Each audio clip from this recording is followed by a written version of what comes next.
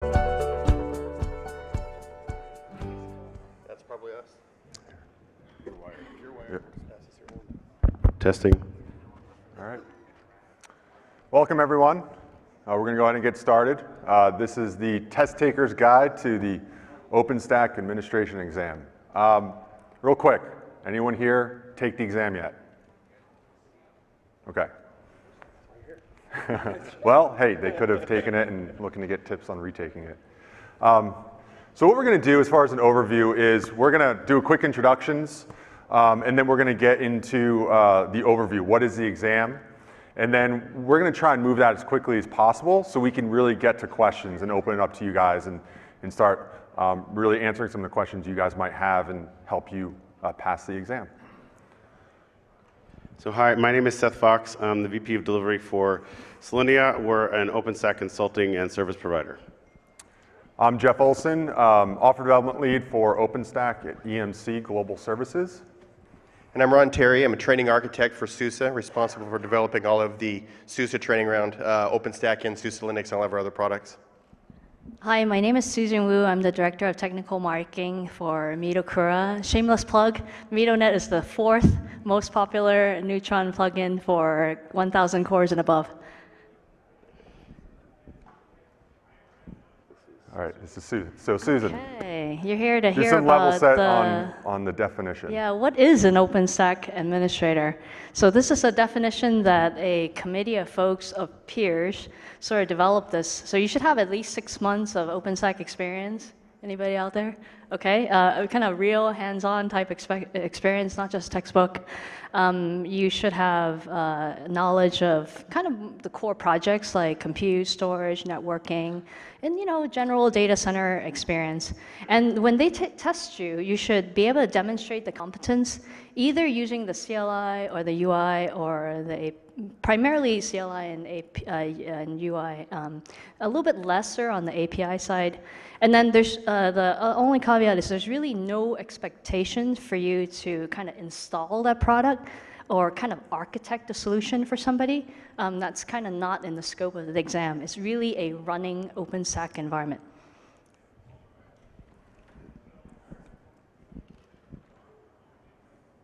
So just a little bit on how we actually went about creating this exam. So there was an original committee, the JTAC committee. We went through and came up with the tasks that had to be solved for this exam. This was SMEs from around the community, around the world. You can see the list of the people that participated. We had people from India to the US, through all of Europe. So there was a wide range of people that were participating in this. 2/3 of the group had direct experience, and the other third had made hiring decisions. So we tried to get a diverse group of people together that would actually know what they were looking for in an administrator, as well as how to be an administrator. So like I said, it was a wide range across the world. And what we were doing was developing what knowledge was going to be needed to pass this exam, which areas, and we'll drive into a little bit about that as we go further, but how much is compute, how much is storage, and so on. And you can sort of see where that breakdown lies as you prepare for the exam. So once the job task analysis or JTAC committee finished kind of outlining the objectives that the exam was going to cover, another committee was put together, the item writing committee, and it was our job. All of us participated on the item writing committee, only a few of us participated in the JTAC. But it's our job as the item writing community to come up with the actual exam items or questions that you'll have to answer or fulfill as you're taking the examination. So we took the objectives that were delivered to us by the JTAC and then turned those into actual questions, actual scenarios that you need to perform. So here's really the question why you're all here, right? Yeah, that's why you're here. How do I prepare to pass the exam? Well, guess what? It's a simple answer. Get hands-on experience. This is a practicum exam. That's important to understand. You're actually put down in front of, you'll have Horizon and you'll have a command line. And you're going to be asked to perform tasks. This is hands-on. It's competency-based. So you want to prepare, you got to practice. So the next question is, well, how do I get hands-on experience? Well, as was maybe outlined before, the idea of this exam, this admin level, is the expectation of about 6 months practical experience using OpenStack. So if you have 6 months of experience of actual day-to-day usage or the equivalent, you're probably at a good start. But not everybody is going to have experience. Oftentimes people are going to get certifications so that they can get a job. So you kind of get that chicken and the egg. Well, I need to get experience so I can get the job, so I can get some experience to get the job, right? So there are other ways you can get experience, get hands-on experience. One of these ways is to find some kind of certification training. We at SUSE provide certification training specifically around the Certified OpenStack exam. We jumped on board and said, look, this is the right way to go. So our certification includes the actual certification exam, and it's all practicum based. So that's an example for our company, as I think some of my compatriots here have similar type of training. But training isn't going to get you all the way there. Training is a good start. Go get some training, kind of be guided through the beginning, but then practice, practice, practice. Use the, the material that maybe was provided by the training course. Go look at the objectives for the exam. They're actually published. We have a link to that here in the slides. But practice, practice. And once you can run through all of the exam objectives without having to continually look at notes to help you through, then you're probably going to be ready to attempt the exam.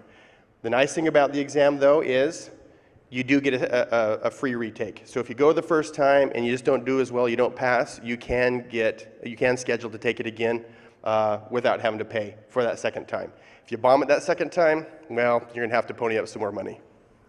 And one last thing to add, you can practice on pretty much any mainstream distribution. So anything that's not heavily modified, the APIs or anything that doesn't seamlessly plug in through the command line clients will be absolutely sufficient. Yeah, exactly. All right, so let's just get to the requirements. Really, as mentioned before, this exam was created to really be, offer that career path-based training to help you get the right skills or let your employer know or let whoever know that you have the right skill sets to drive an OpenStack environment. Not necessarily stand it up like was discussed before, but really take the keys and drive that environment. It's really geared to those people who have 6 months experience within the field. That's pretty much our recommendation. If you're looking to get an official list or more information about the requirements, you can visit the openstack.org/COA/requirements. We'll go some of those requirements now and how we broke those down into different domains. There's about 10 different domains, which really kind of gets into what are the actual tasks and objectives related to each of those domains. So really the first one we get into is getting to know OpenStack, right? So really this area it's 3% of the test, so you're talking about a couple questions, but you need to understand, right, what are the components that make up an OpenStack environment, and really how do you leverage the API or the command line interface to interact with those APIs.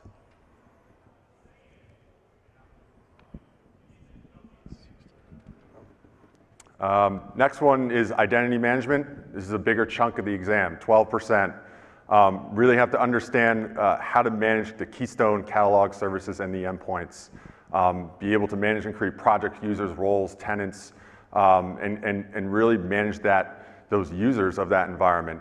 And also verify that it's operational, right? So along with not only creating users and domains and whatnot, making sure that you can troubleshoot any sort of issues that go on with it. Great, so the next domain we'll talk about is the dashboard. One of the things you'll see is the percentages going up and down. This is one of the things we did as we went through the process, trying to figure out, sort of where to focus the exam. And the idea here, because it's an administrator exam, just verify the operation of the dashboard. You have to be able to use the dashboard to pass the exam, but in terms of the administration functions, it was really just about verifying dashboard operation.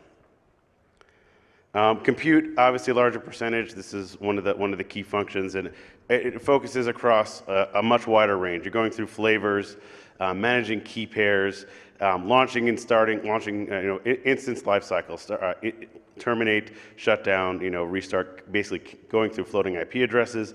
There's some specific stuff about networking, which we'll talk about as well, but it's much wider range of functions you're going to use here because it's really much more used within the OpenStack environment, right? And again, you'll see things like verify operation of services. That's across all these. As an administrator role, that's where that focus is going to be. Okay, so for storage, and there's both object and block. So for storage, actually, a lot of these questions are not vendor specific, they're more skills and task oriented. So, you know, things like managing access to the object store, you know, storage policies, you know, monitoring the space, or verifying different operations, or even permissions or quotas. These are going into the domain of the object storage. And you'll notice that these things have weights. So it's actually according to the amount of tasks that are required or that are associated with the administrator. Next one. So block storage got a lot of stuff, but it's again only 10%. You know, very common tasks that storage administrators handle and OpenStack administrators handle. You know, managing the volumes, you know, creating new storage volumes, quotas, as I mentioned before. Something like snapshotting, that's a common, sure there's a question about snapshotting. You know, managing, you know, setting up storage pool, a very common task. Monitoring, checking reserve capacity, you know, analyzing storage and performance and that kind of stuff. That's all in this domain. Next. Yep. Awesome. Networking, one of the domains that get lots of questions. A lot of people are interested in. So this is Neutron, you're going to be covering here. So it's all sorts of network management, also creating and managing networks, subnets, routers, floating IP addresses, firewall rules, security groups, those types of things. Troubleshooting, again, is part of this, being able to you know, have you do something and they say, hey, there's a problem here, identify what this problem is, why can't these instances talk to each other, or why is, you know, this IP address not working the way you'd expect it to. So again, it is taking you just a step beyond just having to do steps. You need to kind of go, all right, did this actually work? Is it solving the problem?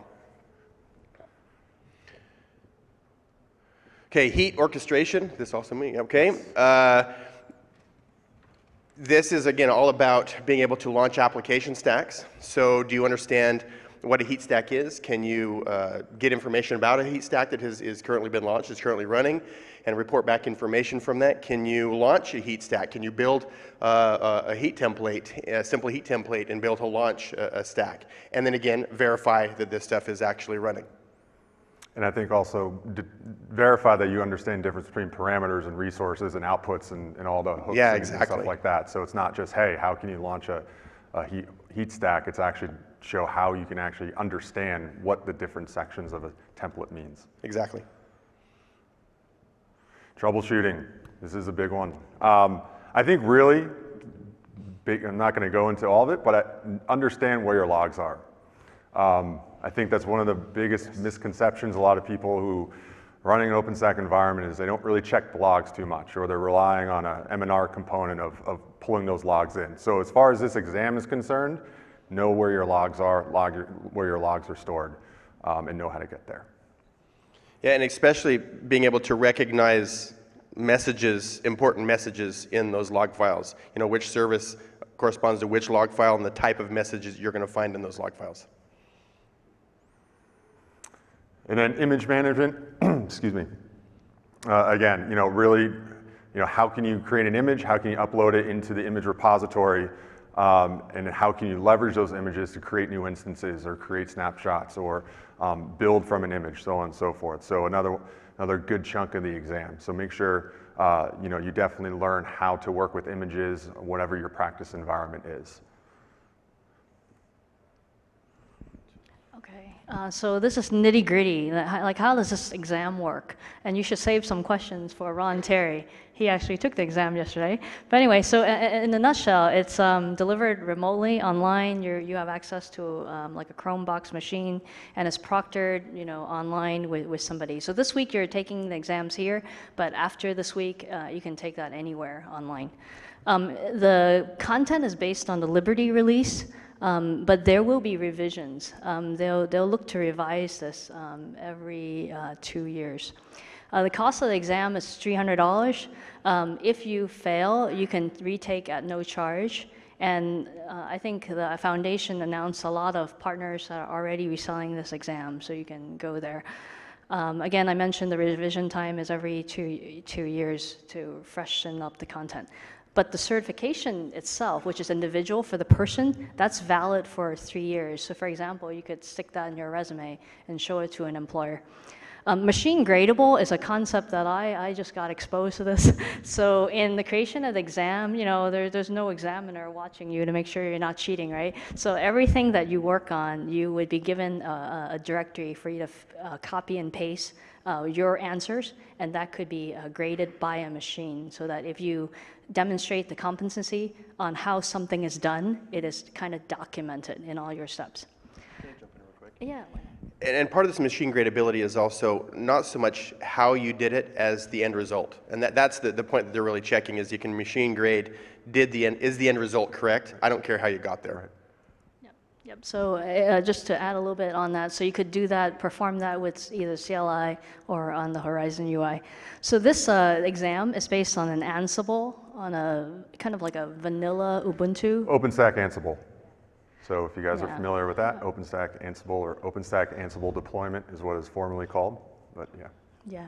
So another point from the foundation is while we were creating the exam, we had to kind of pilot out to figure out, whether the questions are valid, but we couldn't figure out what constitute passing. So this week they're going to pilot it and put a bunch of you out there to test, and then figure out what might be constitute as passing. And then if some questions are kind of like maybe a lot of exam people fail or something, they may consider, changing out the questions. But they are still determining, what is considered passing. So. All right, so we'll get into some sample questions. First one is Ron, sample question around compute. Yeah, so if you want to kind of an example of the type of questions you're going to be asked when you get into the exam, we've got 3 examples here from 3 of the different areas. First of this is compute. So the example here is have you authenticate to OpenStack as a user, and you'll be given a username and password that will be associated with that. And then you'll change into a context of a specific project, and then once you're in the context of that project, they'll have you, maybe launch an instance from a specific flavor, using a specific image, injecting a specific SSH key, connecting to a specific network. So again, just the types of things that you're going to would normally be doing, but these will be randomized in that it may be the same general question for everybody, but the specifics are going to be different for every person who takes it. So you get a nice randomization across all the test takers, but you're still being tested on the same set of skills. Networking. Okay, this is my favorite question because I kind of wrote part of it. But anyway, so troubleshooting a floating IP, this is like things that you do almost every day. So again, log into a specific instance, they'll give you the name, whatever it is, it'll flash up.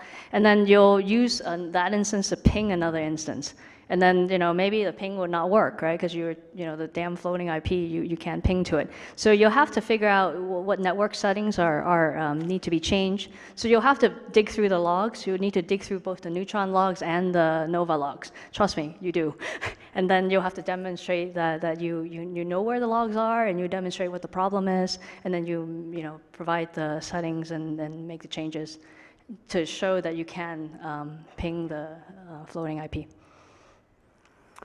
And then for storage, seems straightforward, but create and delete a block storage volume. So really this type of question is, you want to be able to create that volume.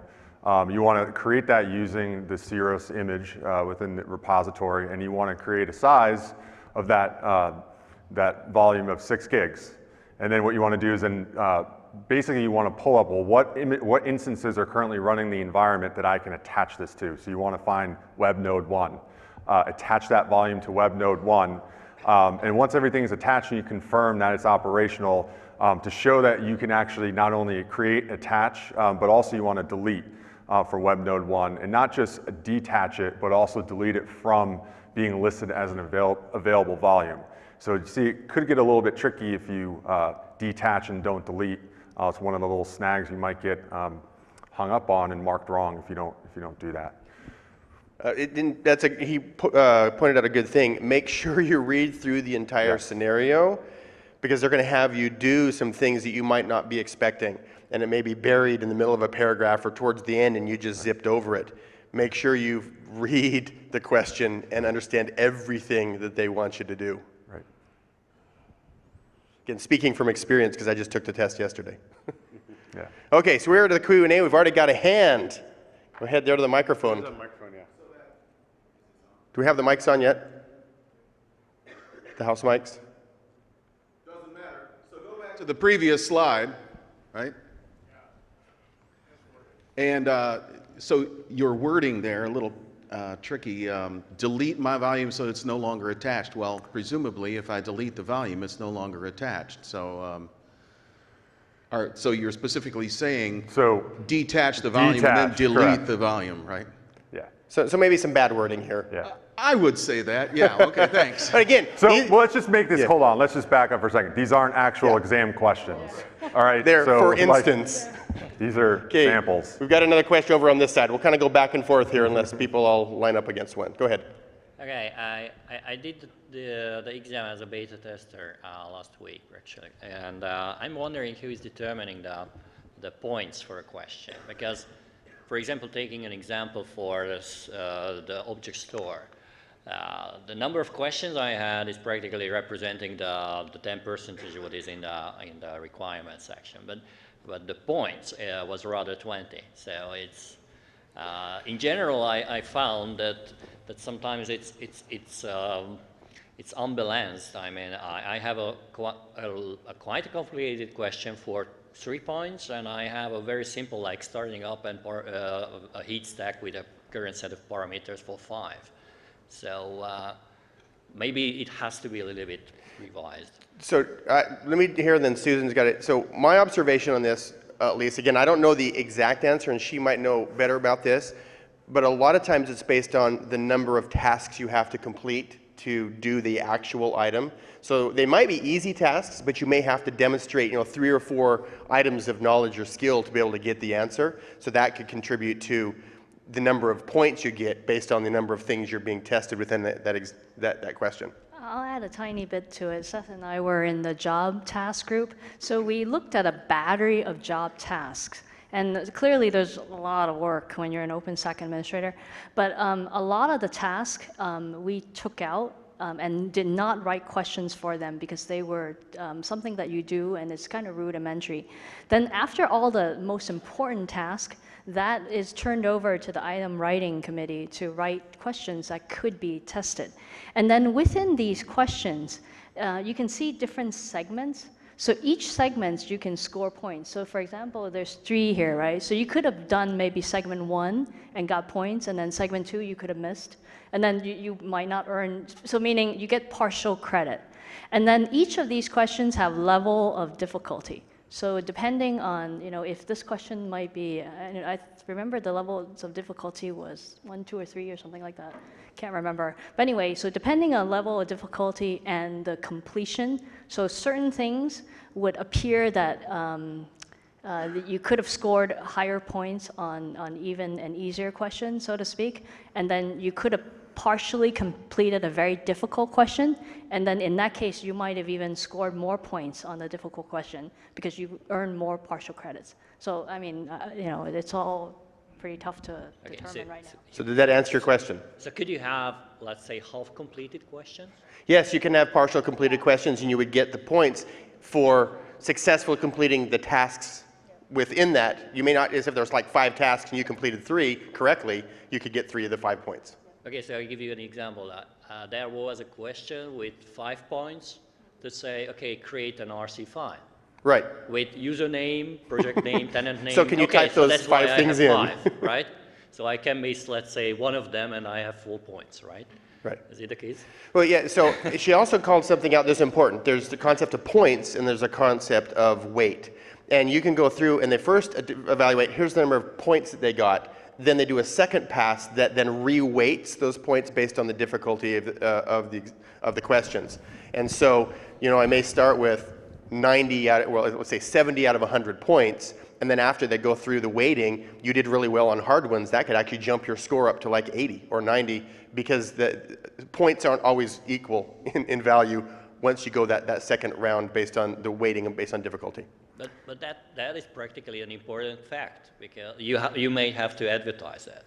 Because people might have an impression that, okay, I skipped this question because this is a 1.1, and I jump on another one because it is a 5.1. So we have a well, I bunch think of we just people to get advertised to. that because this is being recorded, right? So we have a that's bunch one of way, but yes. We have a bunch of people with questions we have Yeah, to get so to. So if you want to come up and talk afterwards. Yeah, we can go off. We can after. Let's go back over here. over here. Yeah, I have a couple. One would be, how long do you get if you need to retake the test to do so? Ooh, that's a good question. If you have a certain time period between when you first take it and when you have to take the second one, I don't know the answer to that. Do you guys? I don't know that offhand. If you bring up your card, if you bring up your card, we'll send you a note and we'll find out for you. Okay. And then how long does it take to find out if you passed or not? Do we know that? 3 days is what they're telling right now. Whether that's going to decrease in time in the future, right now, I don't know. But right now, you'll find out 3 days after. Okay. And then do you kind of have the option of how you do every question on the exam, whether you use Horizon or the command line, or are you instructed? Yes. Okay. In most every case, well, in many cases, you can perform the task either in Horizon or the command line. There are some questions, however, that you can only complete from the command line. So you do need to have command line experience for those specific things. And you're free to use the help of the command line as you would normally? Yes, and as a matter of fact, you're also allowed to open up a tab and go to docs.opensusa.org. So those docs are also available during the exam. You mean OpenStack? I mean, what did I say? OpenSUSE. I'm a SUSE guy, I'm sorry. docs.openstack.org. Yeah, shameless plug, unintentional. But I'll tell you, if you have to get into the docs, you're going to run out of time. So you got to know what you're looking for and not just be trying to comb through. Okay, thank you. Okay, we have an answer here of 1 year from when we purchased the exam is the retake time frame. Thank you. Over here. Just a quick question, because we've been talking about cheating, and whenever you see a test, there are different approaches to what material you might use to pass the test. So I guess for the OpenStack exam, you might not use documentation and manuals, but really only what's in your mind, right? Or are we allowed to use help pages, man pages, docs? So here's what's available. You have the command line, and you have man pages, and you have the help that's associated with the API command line commands. You're also allowed to open up a tab, because this is all done in a web browser. Right? So I have one tab that is kind of, here's what the test is. You go to the next tab, and that is where you have a window that's a command prompt, and another tab is the Horizon. You're allowed to open up another tab that goes to docs.openstack.org, and you can use anything on that page. Awesome, perfect, thank you. Oh, Just one more thing to add to that. If you're taking the exam here, there's a proctor in the room with you. But when you're taking the exam remotely, you'll need a webcam-enabled machine, and there'll actually be remote proctoring for that. So, sure, thanks. I wanted to kind of get some more clarification on the guy's previous question here. You've kind of been saying we have the option of using Horizon or the CLI generically. Does the CLI mean the specific component plugin, like the Glance client or Cinder client, or does it mean the OpenStack client, the outcome. or either? It's the outcome. So you can use the OpenStack client. You can install the Nova client. You can whatever the outcome. To be specific, OpenStack client, Nova client, I mean, all of the CLI clients are installed. Right. Okay. So if you know how to do it using Nova, or you know how to do the task using OpenStack, doesn't matter. You can use any of the command line clients. It doesn't have to be just one of them. Okay. Whatever gives you that outcome of yes or no, or correct answer or not. Okay, so we have a large number of interfaces. We have Horizon, probably a couple different client interfaces, and I'm guessing even like the REST calls, if you want to get that deep. If you wanted to do REST calls, you probably could, but that's you might as well. Whatever floats your boat. All right, cool, thanks. I have a question about the sort of deliberate limitation of available resources that the examinee can take, including having a person watching over you. If someone is running into a troubleshooting situation in OpenStack and they're not using all available resources they can find for that, that would make them a horrible OpenStack operator that I would not want to hire. So my question is, what exactly was the reasoning behind deliberately limiting the number of resources or the amount of resources available for taking the test? I think I can answer this one. Writing an exam and maintaining the integrity of an exam is actually quite difficult because, and I have to say, I'm right there with you, that in a real world, knowing how to find the right answer is almost more important than knowing the right answer off the bat.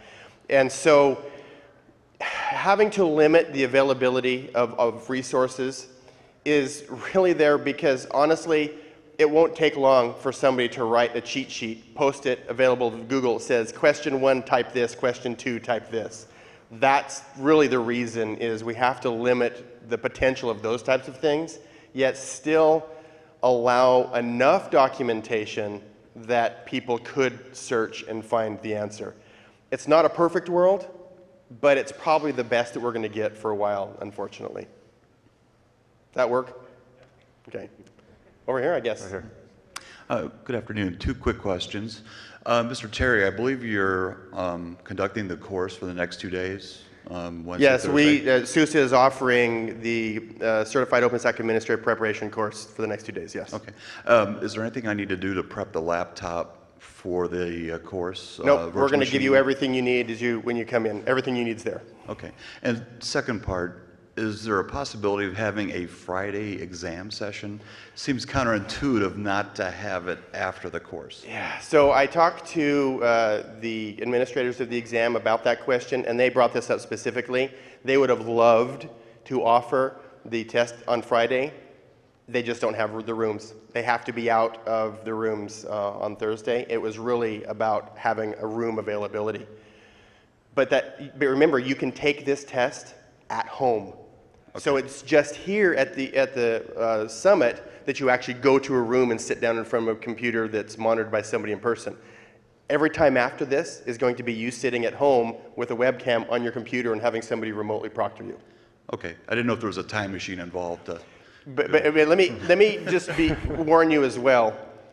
The expectation of going to a 2-day class to learn everything you need to be able to pass the test on the next day is stretching it. Yeah. You really need to practice. I mean, if you come in with a lot of experience and you're using that as kind of just a refresher, then you might have a chance to pass it. But don't come in and expect to pass on the 3rd day. And from my perspective, having that mulligan available to you, what perfect way to prepare for the exam is while it's fresh in your head and go from there. Yeah, let me add one point. So the troubleshooting questions were not written for test taking, or exam or training environments. They require you to have some knowledge of production OpenStack environments. Because there's almost no way you would need to troubleshoot if you only have like 2 or 3 machines.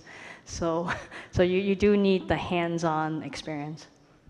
And one more thing to add to that, and Selenium is also preparing classes to help people prepare for it. But it really is, because it's a practical exam.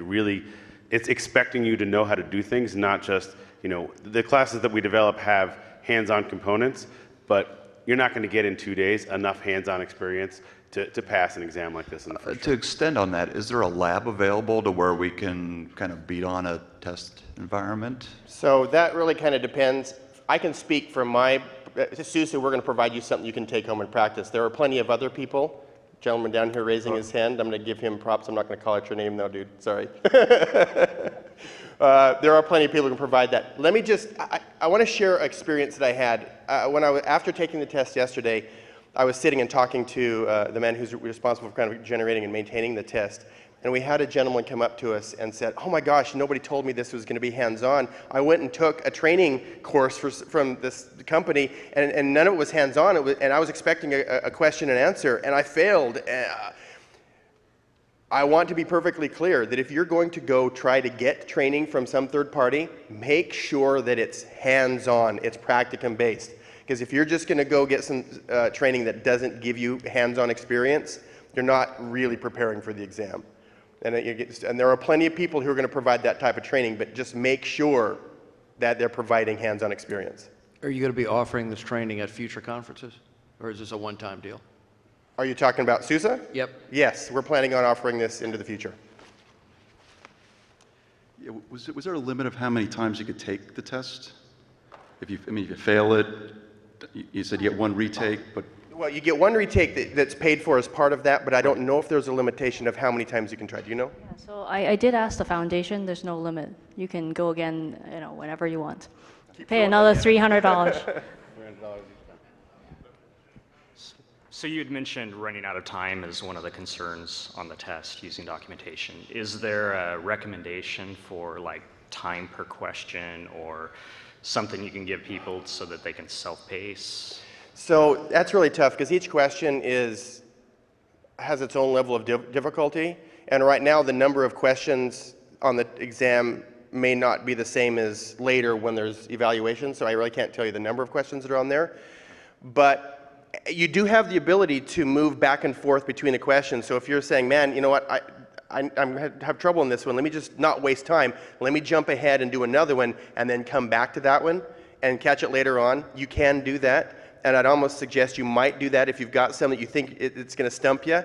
Jump over, open up the way to take notes is you have to open up a little, like a text file in VI, and you can take notes. Just open up a thing, take some notes, save that, so you know how to come back. Don't get bogged down in a single question. So let me, on that note, so are you saying that there are no questions that are dependent on the previous question within the live system? Each question is independent of the other one. So there's no dependency in between questions. There's nothing that'll build upon that No. you would tear down later that would mess up the sequence. Right. Nope, you're just fine there. They're all independent.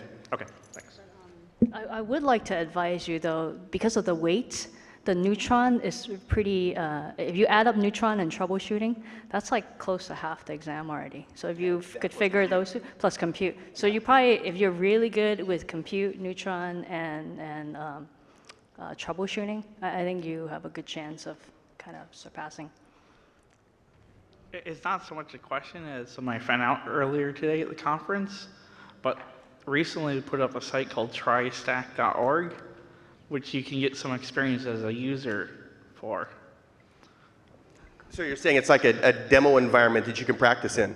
Yeah, it's great. That's awesome. Yeah, it's mainly meant for like testing applications, but you could totally use it for practicing. TriStack, DevStack, OpenStack Ansible, Mirantis, SUSE, whatever gives you the same API and command line interactions with those APIs will be sufficient. Let's go over here.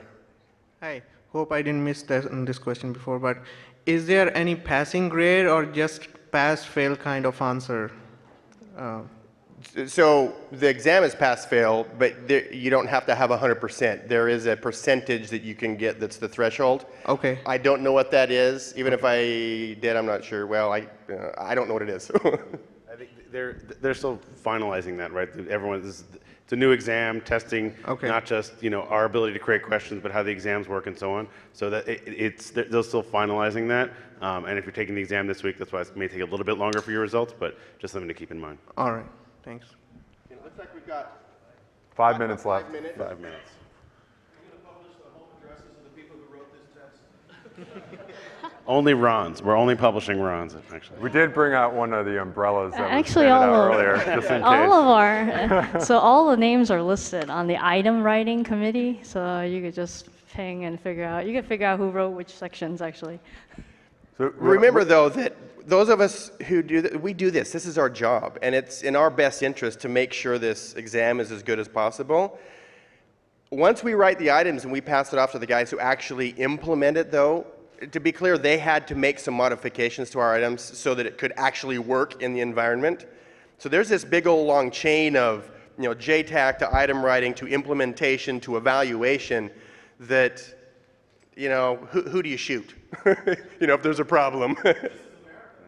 Oh, let's not go there. So, one of the reasons I wanted to be involved in this, and I think all of us did, is, we're hiring OpenStack people on a regular basis, and having a baseline, whatever that is, people put OpenStack on a resume. If you guys are out there recruiting, you've all seen this. Until you talk to a person, you don't have any sense of what they're doing. This will give us a way to apply a filter, apply a way to jumpstart people through a queue, and have that baseline for it. So, you got one more question. Let me ask another. For heat-related questions, would you have basic templates available there, or you need to memorize the syntax part of the template? So you'll have to know how to create that template. So basic syntax, right? All right, with the template version and everything. Okay, let me be specific. They're not super complex. Right. Okay, if you can write a basic template, understanding parameters, resources, those type of things, you're probably going to be okay. Okay. Okay? All right. Yeah. Thanks. You don't have to make like a big software config thing of, you know, All right. they're just basic. All right, that works. Yeah, like, I guess, maybe one last one here. Simple question. How long is the test? 2.5 hours. Okay, and is each question time dependent? Nope. You can take all You 2.5 hours you for could- one question? You could. All right. And you'd fail. But yes. All right. All right, well, I looks think. like we're out of time. Yeah, Thanks. thank you very much. Appreciate it.